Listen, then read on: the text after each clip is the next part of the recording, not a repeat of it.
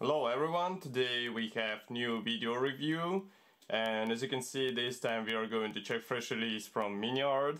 Of course it is molded in 1/35 scale, and as you can see on the box art it copies FL282 V-16 Kolibri, but marking will be featured in a Soviet versions, and box art hints on this. I mean, you can see the Soviet star on this flying thing. I think it might be interesting for those who don't want to copy the other markings which were available before. They would like to copy something unusual, Soviet markings for example, so this might be a perfect choice for you. And this kit is already available for purchase, so here we have commercial sample. It means you will get exactly the same stuff as if you order it from any good model shop, for example Modelimex have them for sure. And we are going to open it and check what is hidden inside. So just give me a second, I'll increase the frame rate so that you can see it better. Now it should be better. So, what do we have here? First of all, box size is typical, I would say. Here you can see comparison with my hand. As I said, box art is quite nice here. And then here on the side we have marking guides. So as you can see, not only Soviet aircraft is included, but also the German one. Both are finished in the green marking. And then on the other side we have some information about the kit. Well, it's written in 3 languages. I would say it's pretty much standard info. So we are going to open this box. That's a top opening box. And here is what we have inside. So as you can see, there is plenty of space, and I think all the parts should arrive to you intact without any serious damage. But all frames are packed into the same plastic bag, so well, it would be better to see them packed into the separate plastic bags obviously, but we have what we have, so there is nothing to complain about. We are going to open it because it's a sealed plastic bag. We are going to need the scissors. So here they are, just give me a second to open it. And I can hear that my neighbors are doing some repairs in their flat. You can hear it, might hear it as well, so I would like to say sorry for this straight away. Nevertheless, here we have plastic frames, as I said before, and we are going to check them one by one.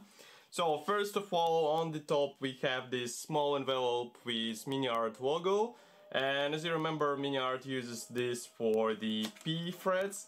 So just give me a second to open it. As you can see, it's not such a huge element, nevertheless those parts will be handy for fine detailing of your kit, and just be careful while applying all this stuff because those parts are really small. Here you can see comparison with my hand, and as you can see here we have seat belts included. They are not painted, so you are free to choose the color or maybe replicate some weathering on those parts. Next we have also the small decal sheet. It is not protected by anything, so it is surprising that it arrived without any scratches. Nevertheless, here we have all necessary symbols. Swastika is divided into the separate segments. We also have these dials for the instrument panels, and as you remember, seat belts were copied with PE parts. And overall printing quality looks fine, so I don't have any complaints about it. Of course, decals come from Decograph as it's written here. Next we have first grey plastic sprue. This one is dedicated to various minor elements, so let's zoom out a bit. Here you can see them.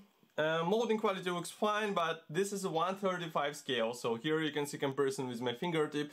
These are really small parts. Be ready for this.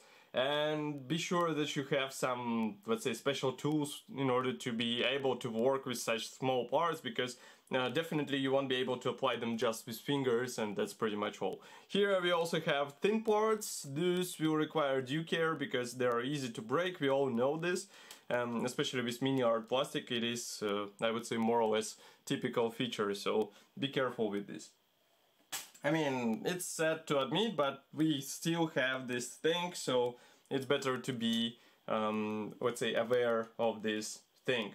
Next we have here the tail surfaces. These are quite large. Well, they had to be big in order to compensate the moment from the propeller. Nevertheless, as you can see, molding quality looks really good.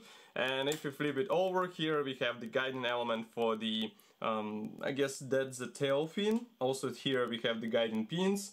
So everything looks really nice, and I don't see any possible issue. Note that rudder is molded as a one-piece part, which should simplify the assembly process and make it more or less straightforward, let's say.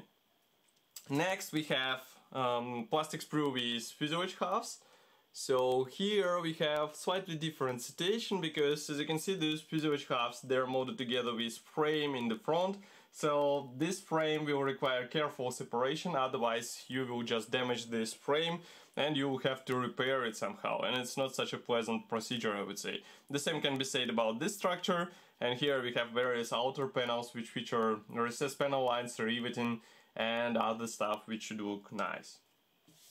Okay, next we have the plastic sprue with more of various frames. I'm not sure where those go, but they look as nice as previous parts. Thank you for the first like, by the way.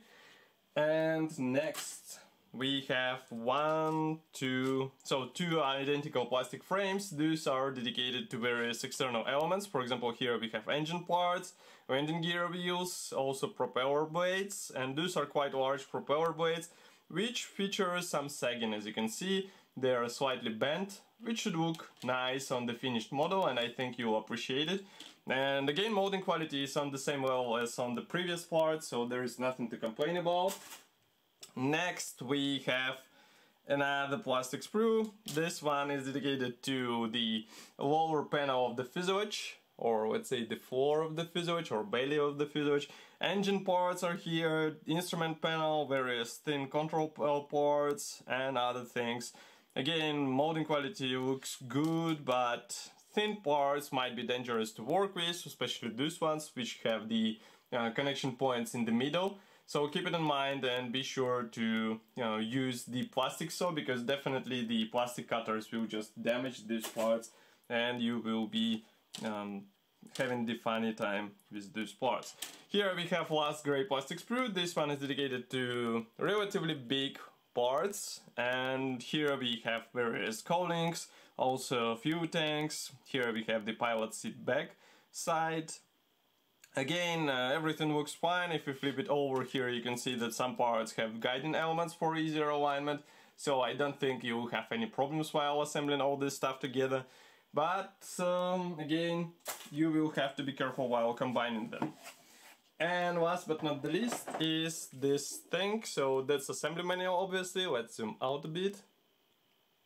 Now you should be able to see it. So here we have a small list of the features. As you remember, Miniart removed the parts count from this section, so we don't know how many parts inside. Nevertheless, when we flip it over here, we have first marking option, which comes from Germany, 1944-1945. And next we have parts map with colors chart here. Then we flip over the page, and here assembly process starts with tail section. And then we continue with frontal section, engine assembly. Then we install all the parts on the engine armor wall or firewall. Here we assemble the main gear, which is used to transition the engine moment to the propeller, as far as I understand. Here we have various guiding levers or controlling levers. And that's the funny part. You will have to assemble whole nose section out of separate frames. So be ready for this and make sure you have the right alignment while combining all those thin parts together. It's not such a quick procedure, I can say it straight away, so be ready for such thing.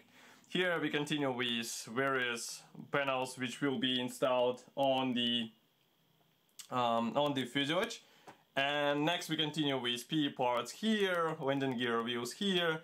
Then we assemble the propeller, and as you can see, propeller is assembled together with the middle bar, which will be actually holding these large propeller blades in place. Be ready for this stuff. Maybe try to strengthen the part or strengthen the connection with something effective, maybe some strong glue, because otherwise it might be a bit tedious work to get everything in the right place. Here we install the seat belts, then we install various dials on this side instrument panel. Here we have another marking option. This one comes from USSR 1948. Here we have also 3 other kits which were released as a part of aircraft series from Miniart. All 3 are molded in 1/35 scale. And on the last page we have 3 more. So all those were reviewed on our YouTube channel. You can find them and check them closer. As for today's kit, it is a nice, let's say, development of the Kolibri kit lineup from Miniart in 1/35 scale. In my opinion, it might be interesting for those who would like to assemble this aircraft and did not buy the previous releases. Of course, I will be happy to hear your opinion about this kit here in the comment section below. If you like this video, don't forget to press the like button because it will help us greatly. And I will see you in the next video review as usual. Bye!